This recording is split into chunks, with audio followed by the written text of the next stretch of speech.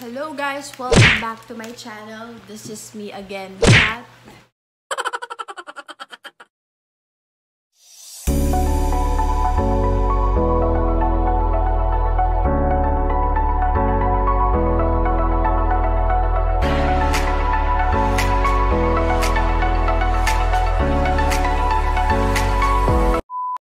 Hello guys, welcome back to my channel. This is me again, Kath.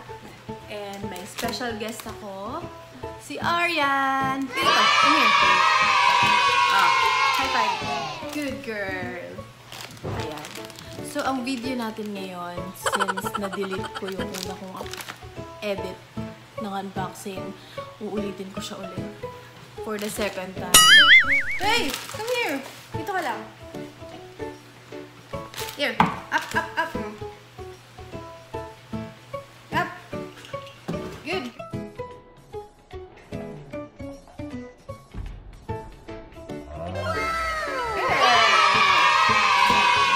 Gulo mo? Ayan. So, going back, mag-unbox tayo ng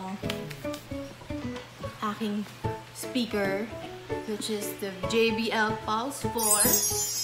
Aking bagong bili, so I will share it to you. So, matagal ko lang gustong bilhin tong,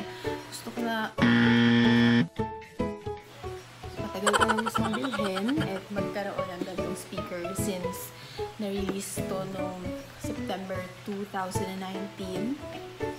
Pero since hindi pa ako ganun ka-decided, dahil first of all, mahal. Second, marami pa akong ginagastusan. Third, wala pa akong pera. And fourth, mahal siya. Oh no! And then, no March. Okay, last week, nagpunta kami ng Alabang Town Center bago mag-lockdown.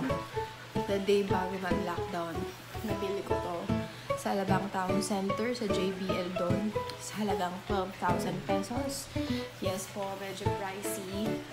Pero since pinag-ipunan ko naman siya, and matagal ko na rin pinangarap, I decided na bilhin na. Okay? So, samahan ko kung i-unbox ang aking JBL Pulse 4 by Harman. Alright, so, ito yung box ng Pulse 4 and magnetized yung lock niya. Correction pala. Ang exact price nito is 11,999. Rounded off kaya sinabi kong 12,000. So, ayan. Kita nyo dyan. It's a sound you can see. Bakit? Because makikita mo siya habang nagpi-play. Wait, what? Oh my. Okay. So, akala ko nung una walang charger. But wait, eto siya. Okay, yung sugat na yan, baka nagtataka kayo. Yan yung na-aksidente kami sa motor, kaya may peklat ako sa kamay. Wait lang. Ayaw matanggal. 2,000 years later. Ayaw matanggal.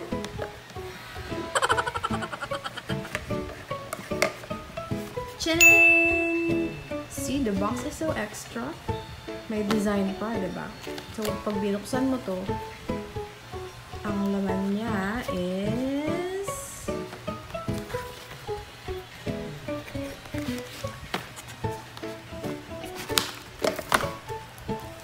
the quick start guide or yung manual.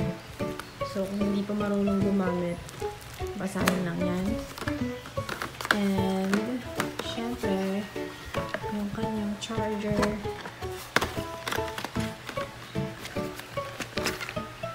Ito yung charger niya.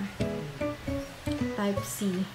Wala siyang kasamang adapter, pero sabi sa JBL, any adapter will do naman. So, ako, ang ginagamit kong adapter para ma-charge ko siya is yung adapter ng iPhone ko. Okay. So, sa loob, it's covered ng foam para iwas gas-gas and iwas dents na rin. So, buo yung foam yan. Ito. So, ito na yung pinaka-speaker niya. Ito na yung body. So, kanina, sabi ko yung Pulse 3, yung kalahati ng body nun is speaker, kalahati is light. Sa Pulse 4, buong body is light. Yan yung speaker niya is nandito sa tuktok. Ito yung base sa ilalim. Okay? So, ito yung pinaka-body ng speaker. Volume up, volume down, pause or play button, Bluetooth, power, and kung gusto niyo yung multi-connect, ibig sabihin more than one speaker yung pwedeng tumugtog at the same time. And ito yung light button kung gusto niyo palitan yung mga color ng ilaw. So, let's turn it on.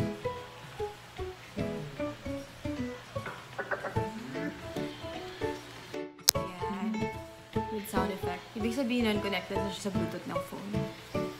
So, ito yung charging port. And ito yung light indicator na nag-charge na siya. So, makapal yung salamin niya, in fairness. And mabigat din siya. Speaker sa tuktok. This is the bass. Try natin magpa-sounds ngayon.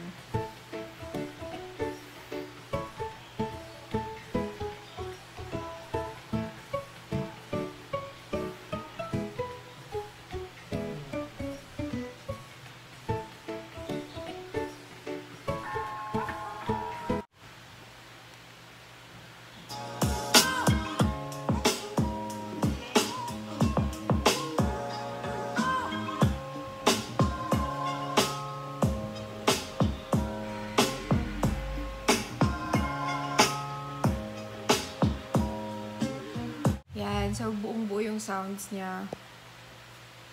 Quality talaga yung sounds. So, aside from this control button, meron din siyang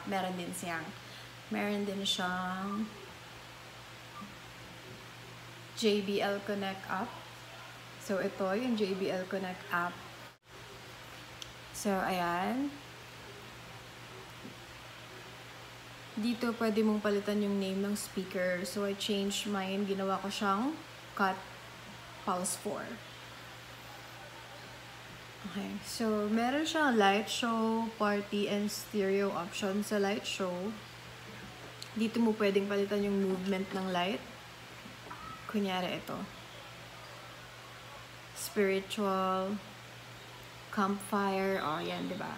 Nagbabago yung movement ng ilaw sa speaker. And gusto nyong equalizer, ganyan. Pataas baba yung ilaw. And wave, yung wave lang. Medyo serene. Or kung gusto nyo yung parang calm lang siya. And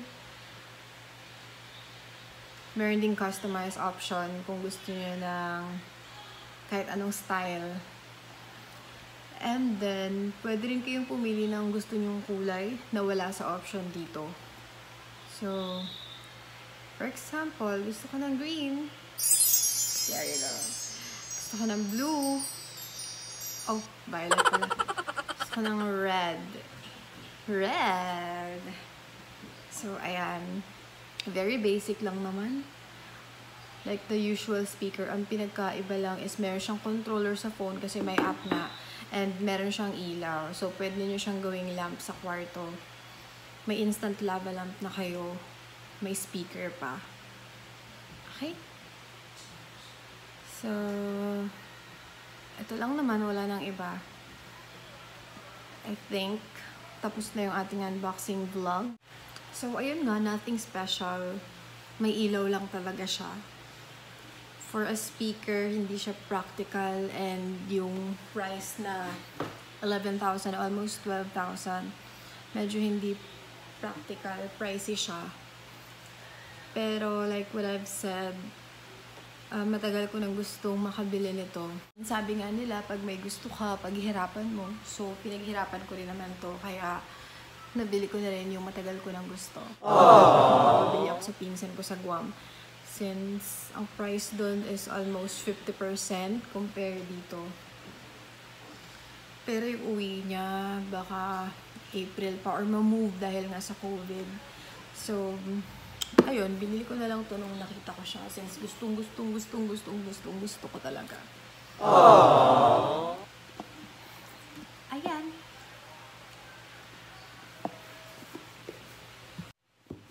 Okay, so that's it for my vlog. Thank you so much again for watching.